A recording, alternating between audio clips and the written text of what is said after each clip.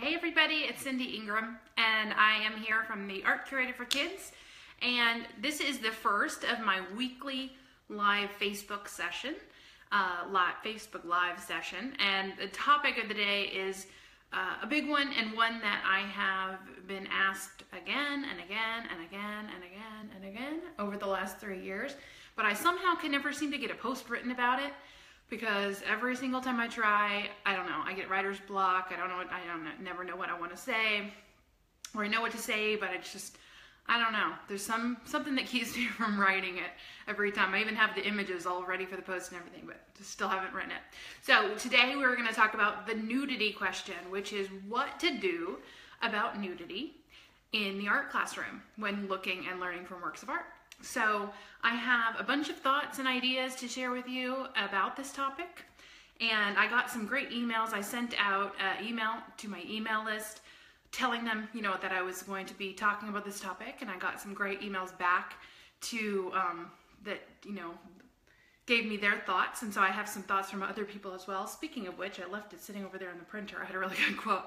I will probably escape to go get that in a little bit, because there was one person who wrote an email and I just wanted to write it word for word. It was so good. So we are going to go through several different thoughts, and I just realized that I can't see my comments.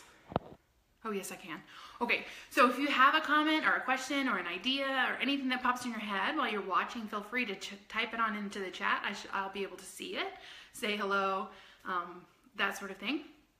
And any of your experiences, I would love to hear them and hear from you. So again, we are talking about nudity in the art classroom. So let me take a drink of my water before I get on with my presentation here.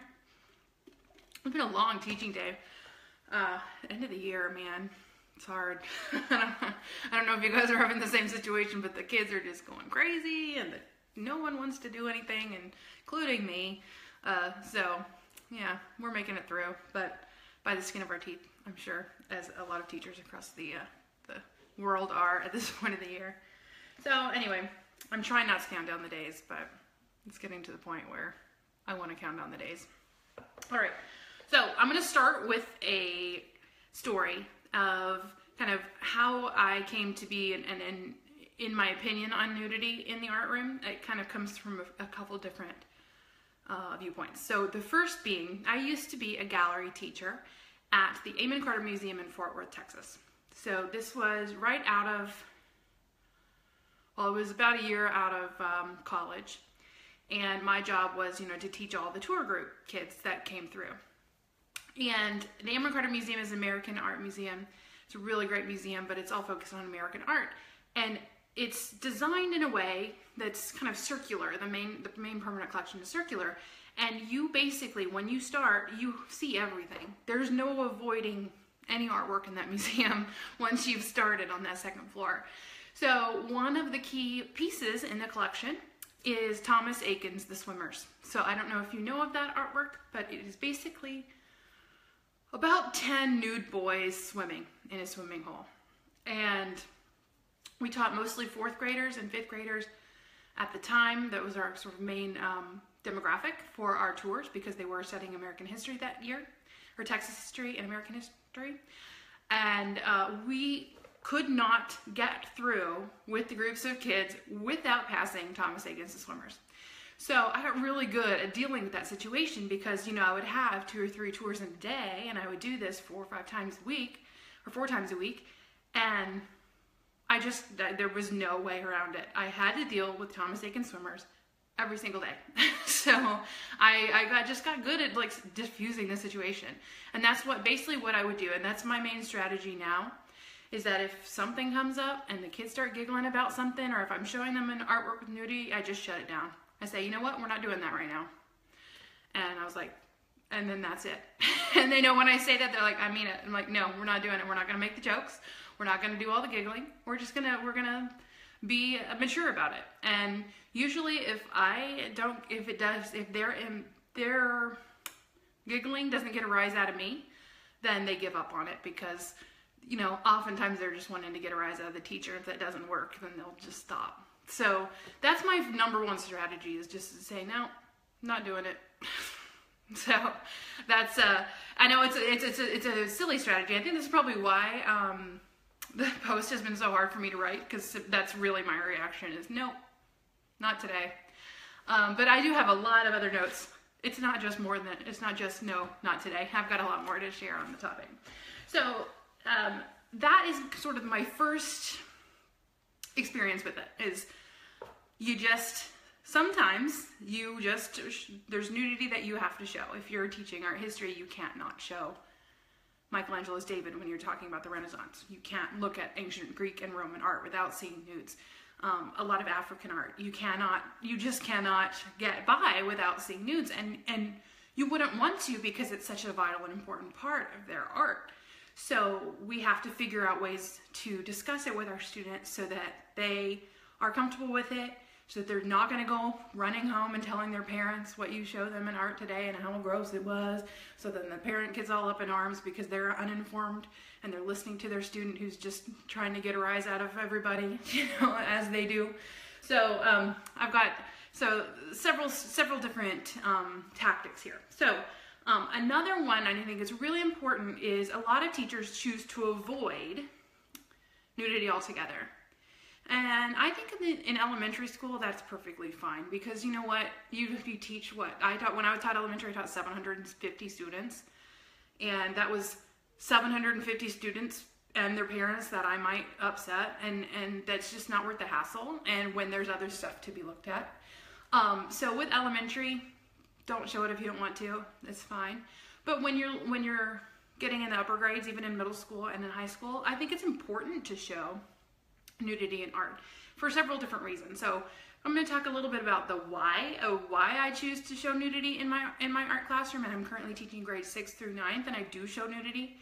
And the thing is that our culture, and this is what kind of I reiterate and teach my students, is that our culture teaches us through media, through magazines, through television, through everything, that bodies are dirty, that bodies are to be ashamed of, that bodies are purely for sexual pleasure, and that if they are not pleasurable to look at, then they're not valuable. And I think it's a really negative message. And if we go about teaching art with nudity through that lens, and we feed that fuel, and we treat it as if it's weird and if it's bad and if it's dirty, then we're adding to that epidemic that our country is going through. When really our bodies are powerful, wonderful things, and they do great things. They make people. They run and they jump and they do so many things. And if you just really just stop and think about what the body is capable of, I mean, it's amazing. You think about when you're sick, everything that happens when you're sick, our bodies are great and they're good and they're wonderful, and they're not to be ashamed of. They're not to be belittled because they're not perfect, that there is no perfect, and that we need, I think, by showing art with nudity in it, we can help that discussion. So there's my little rant on that topic. So I think it is important to include it, and if at all possible. Now, if you're in a district that say, no, don't do it, you got to do what they say. But I think in most cases, and we're going to talk about some situations where, some strategies you can use, that in most cases is totally fine. I think, you hear things hyped up in the news. Someone got fired for showing a nude artwork or something like that. Those are hyped up. There's probably another story to it. Their teacher was probably already on the way of getting suspended or fired or whatever, and then that this was the last straw. There's always, they might have been already on a performance plan. Those things in the news are hyped up, and I think in most situations it's fine. So, saying that now, I'm like, oh gosh, you're gonna go show nudity and get fired, but you will not get fired. I really, as long as you don't get weird about it, then you're fine. So that's another thing is I tell my students is, when I shut it down, I say, no, we're not gonna do this. I also say, it's only weird if you make it weird. If the teacher's up there feeling uncomfortable about it, feeling weird about showing bodies, and then the student, that's going to rub off on the student. So you have to be a professional and you have to be mature about it, and it's only weird if you make it weird. So there you go. There's my preaching. So we'll get into some more tactical strategies up here next. I think I made sure I had my rant portion done on my notes. I think I moved rant. Okay. Yes. So now we're going to move into strategies. So, and feel free to chime in. I know there's not a whole lot of commenting, but I see we have some people here live, so feel free to chime in with your thoughts whenever you have one, or if you have a question or anything like that. So, one of the good topics of conversation, and I got this from a person who emailed me, and I've forgotten her name, and I wish I would have. It starts with an I. And I'm so sorry, I don't remember your name. I get a lot of email, I'm very sorry. But she and I had a great email back and forth for several emails. But anyway, she does a lesson at the beginning of her 6th grade classes of nude versus naked. So I think a lot of it is in what terms do you use. So the term naked has this sort of sexual connotation to it. And it makes people feel a little icky when they hear that word. So if you stay away from the word naked and you stick with the word nude, which is more acceptable and what they, use in art terminology. So, having that conversation could help the students, go through that. And then also, like calling them the body's figures, like we're not looking at a naked body, we're looking at a nude figure. And I know it's like the same thing, but having that sort of slight change in language can kind of veer the discussion into a more professional way and help people see the other side of it. So so the first one is, I forgot to turn off Do Not Disturb. I get a lot of emails. That one, and I get so many emails, people wanting to redesign my site and all sorts of things. That's what that one was. Like, no, I don't want my site redesigned right now. Stop emailing me. Okay. Anyway, so off topic. All right. And the quote that I wanted to use, sitting over there on my printer, is really good. So hold on one second. You're going to look at my daughter's beautiful artwork while I go get that note from the printer.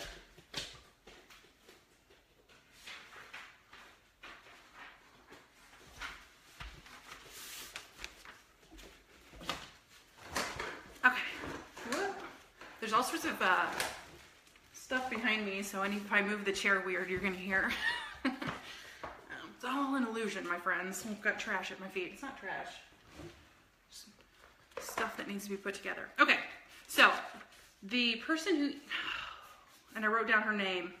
Rebecca. Thank you. Rebecca emailed me, and she wrote this long email, and it was excellent. And I really hope that it actually is Rebecca, because if it's not, I'm going to feel bad. Rachel? Rebecca. I think it's Rebecca. All right. So what she says, and I'm going to read her quote, and then I'll talk about it some more. She says, I have found that if we begin studying the human figure in art chronologically and within cultural context, beginning with the Venus of Willendorf, then the composites of Egypt, then archaic Greece, and eventually into the accuracy of males in classical Greek, the gradual changes are seen more as artistic developments in human representation and end up not being a big deal. We scaffold up to it. And so I really liked that quote. I actually have another quote from her email to use later. But, that you can't study art history without this. One of the very first works of art of all time, Venus of Willendorf, is a nude.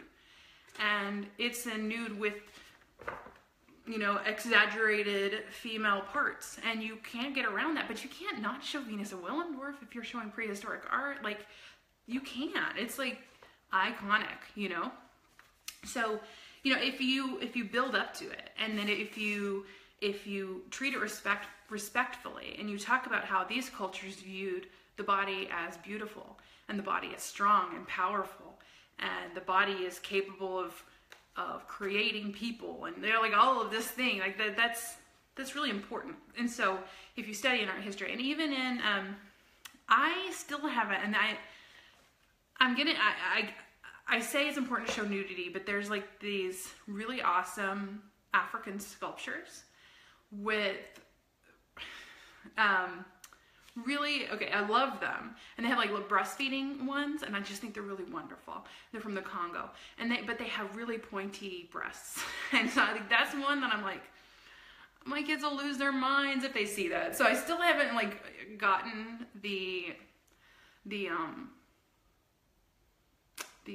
confidence to show them that yet. That one scares me a little bit, but you know, it's part of culture. It's part of our life. So, yes. So we need to teach kids why nudity is used in art, for what purpose.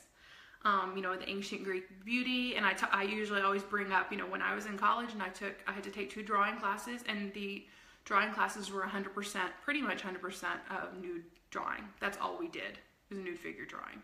I think we drew some boxes too, and nudes. Like those are the 2 things for an entire year, you know, 8 hours a week. That's what we did. And it's a valuable art exercise. You learn, you know, you spend 4 hours looking at a nude figure, you don't see it as a nude figure anymore. So it's important. And so it's just as a whole. And I also bring up like Carrie, I will get to your question in just a second. It's a really good one. Because I actually have been wavering on that one, but I'm going to get to it. Let me finish this one thought real fast, and then I'll answer that question. And I talk about like the stories of Michelangelo when he was studying the body to make those perfect figures that he made, that he would like sneak into the morgue in the middle of the night. Like he had some sort of in with the guy at the morgue, and like they would let him in even though it was like sacrilegious. And he would study the bodies and dissect the bodies and try to figure out what was going on inside so that he could depict them better. Like, you know, I tell them that story, like this is like an important thing that they're learning, and through learning about the body, they're making better art. So Carrie asked, and this is a question like I was even considering, because I'd like to offer some sort of like download or freebie or something with all my posts when I can. And so I thought about, okay, well, what if I can make something for this, what would I make? And ultimately I didn't end up making anything because I couldn't think of anything. But one of my ideas was what Carrie said. I'm gonna see if I can scroll down. And she said, would you inform the students' parents that studying the human form is part of your curriculum? And so I was like, oh, I'll make a letter, you know, like a form letter that then the teacher can send to the parents. And then ultimately I was like, no, I don't think that's a good idea. And I think you're right with your second half of your question, is that bringing it to their intention makes it an issue. By sending the letter, it's making it weird, and it's only weird if you make it weird. So I think I would not do that, because I think it would, I don't know, I would think it would just open a can of worms that you are not ready for. You know, I think if you show the nudity art respectfully, and you do it within your curriculum in a respectful way, and you do all of that, then that it won't end up coming back to the parents in any sort of negative light. But if you started out like, hey, this is a thing and it might be negative to you, like you're like framing that as oh yeah, this is a negative thing that we have to look out for. So I think it will make it an issue. So I would advise against it. Again, I never actually tried it. So, but I don't know, I wouldn't do it. I thought about it, and ultimately they said no. So, all right, we have, I'm just gonna look at my notes here. So, also fitting it into your curriculum. So if you teach a curriculum, like an AP art history class, or like I teach at a classical school, the examples of art that they include in the curriculum that they want us to use, which I don't necessarily use, but the examples of art are nudity. I worked at an online high school where the classes were already written. Those had nudes in them, so I was like, fine, we're good, you know? But if you don't have anything like that, then just make sure that every artwork that you choose is something that fits into your lesson in some sort of meaningful way, that you're not just choosing a nudity artwork just for the sake of a nude artwork, you know, that it fits into the context of your lesson planning and fits into the context of what you're studying as a whole. So, and that you're being thoughtful about that. And that was the other quote. No, never mind. That quote is, I'm gonna wait on that one. Okay. Okay, so the terminology, the context, meaningful reasons. Yeah, you have meaningful reasons for choosing that artwork. And then the last one really is that you need to read your rapport with your students and your overall school culture. So if you have a great rapport with your students, if you're seen as a teacher that they love and respect, and that they look forward to your class, and that they feel safe in your class, and that they feel like they can be themselves in your class, then you're not going to have an issue because they trust you and you trust them. So I feel like if you've created that sort of really lovely environment for your students, they're not necessarily going to go rat you out to somebody, you know, like they're going to be like, oh, my mom, I can't believe she showed us this, when you're like their favorite teacher, you know. So I think if you've created that environment, then you're good.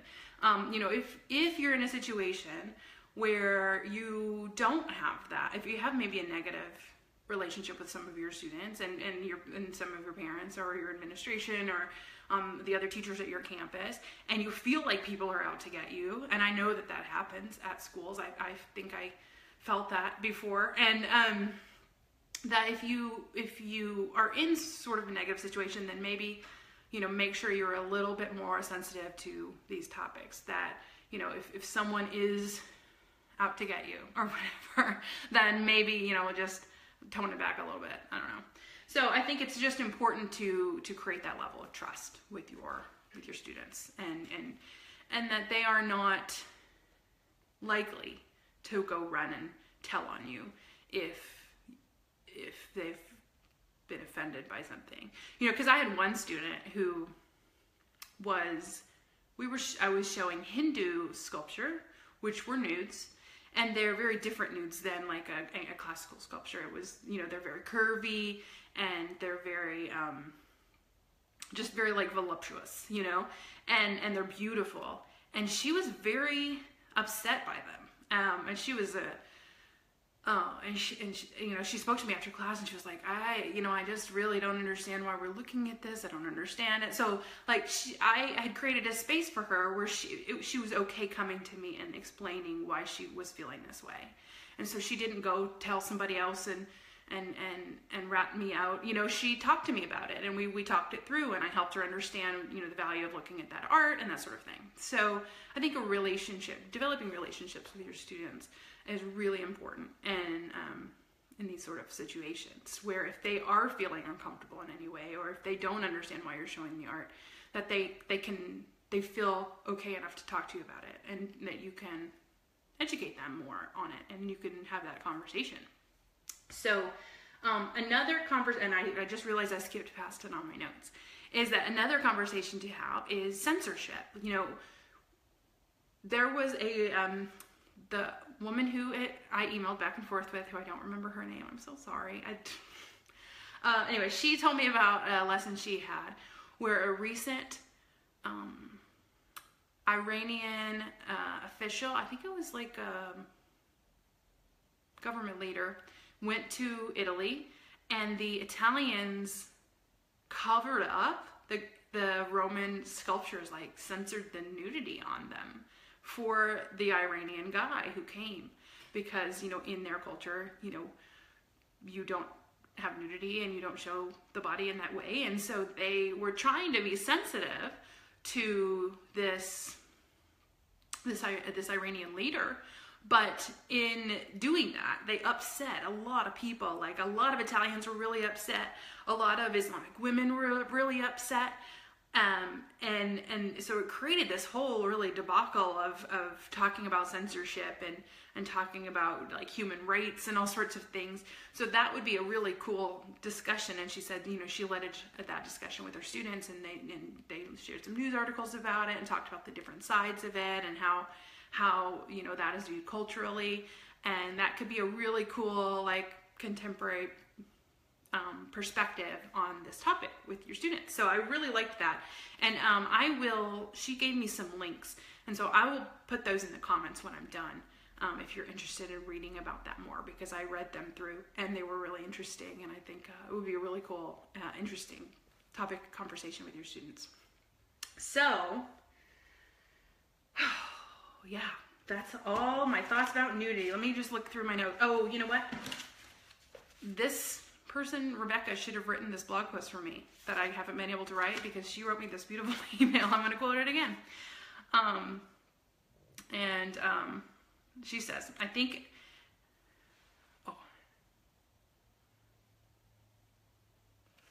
ooh, why can't I see your full comment, Carrie? It cuts off at half dress.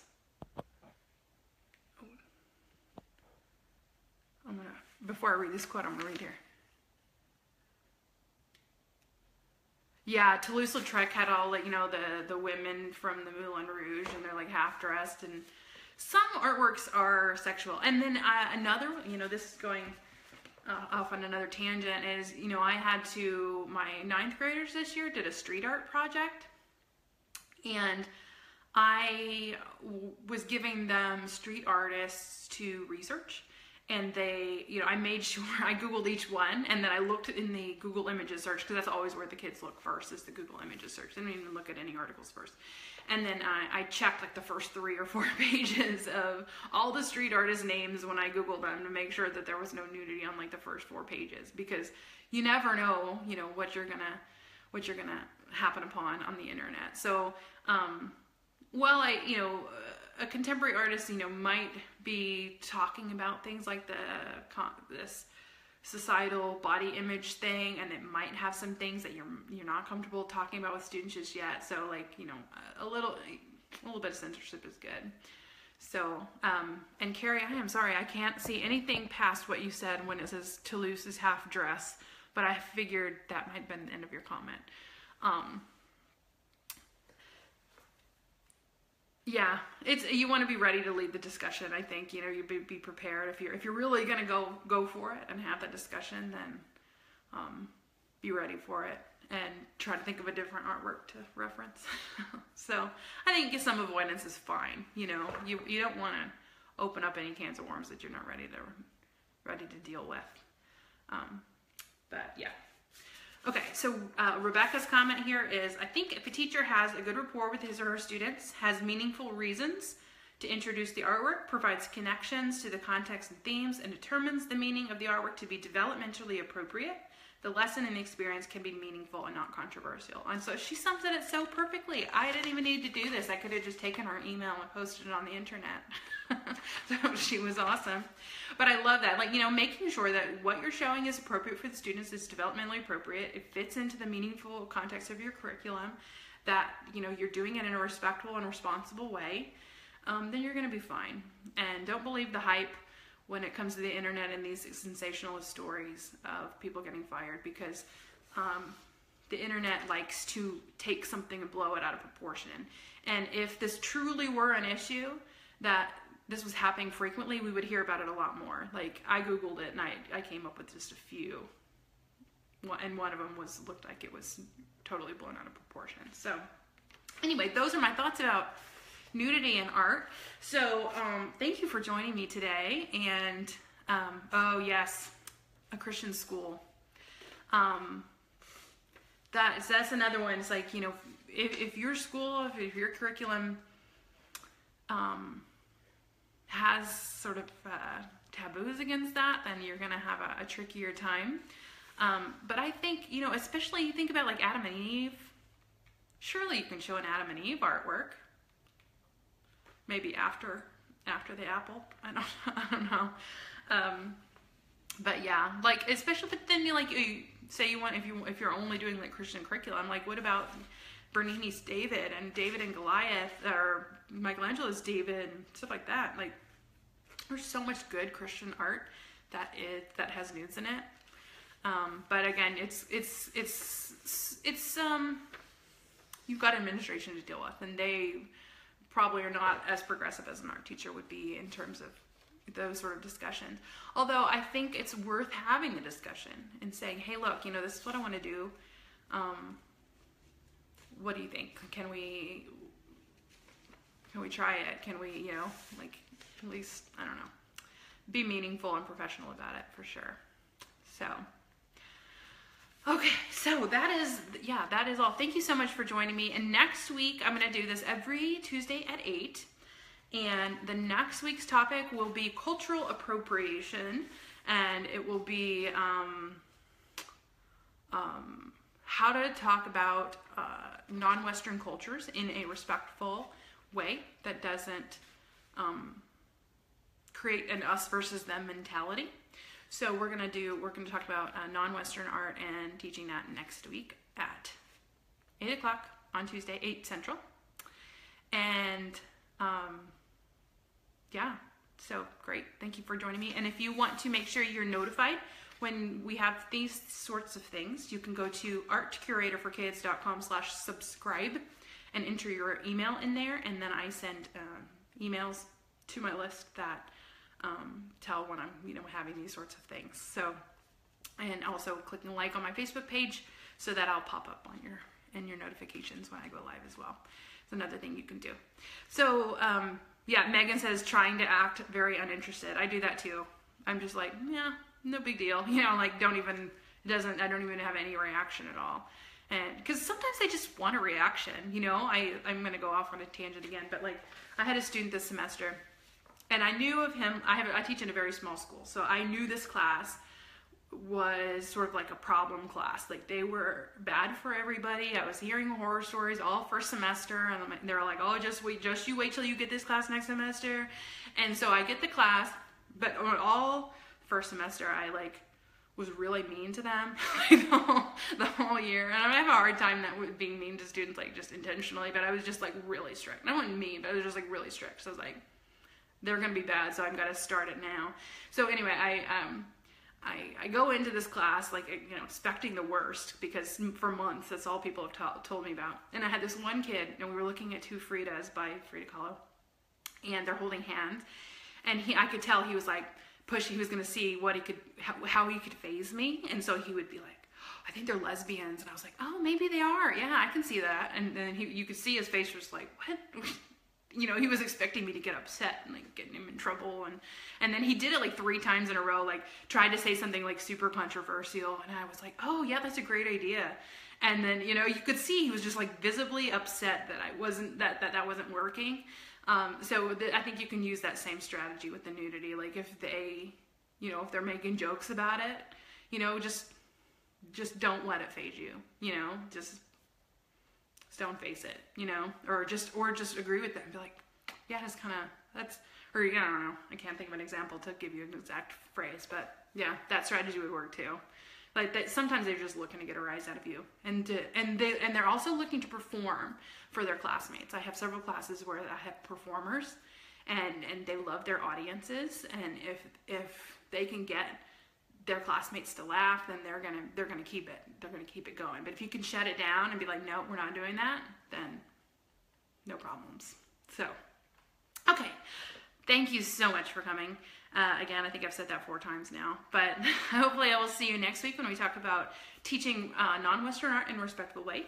Again, you can go to artcuratorforkids.com to read all my thoughts about art, and then you can go to artcuratorforkids.com/subscribe to join my email list, so you make sure you get all of my posts when they're posted, as well as any notifications of my Facebook Live sessions and things like that. So I am signing off for tonight. I will be watching for any questions or comments if you still have any, so feel free to keep asking them in the comments, and then I'll also post those links that I was talking about in the comments here below after I'm signed off. All right, have a lovely night. Thank you so much for joining me.